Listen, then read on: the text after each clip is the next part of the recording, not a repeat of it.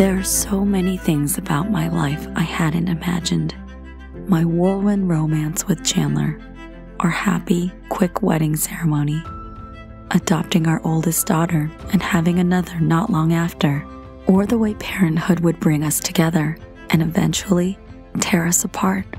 Maybe the biggest surprise of all has been coming to this cranberry farm with my mother-in-law to bury our husbands together. I hadn't planned on staying, but really, where else would we go?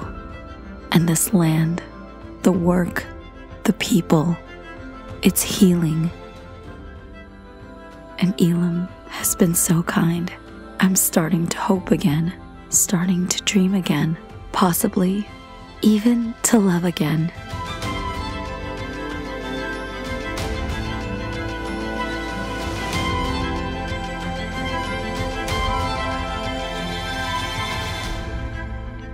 Ruth, it's me, Chandler.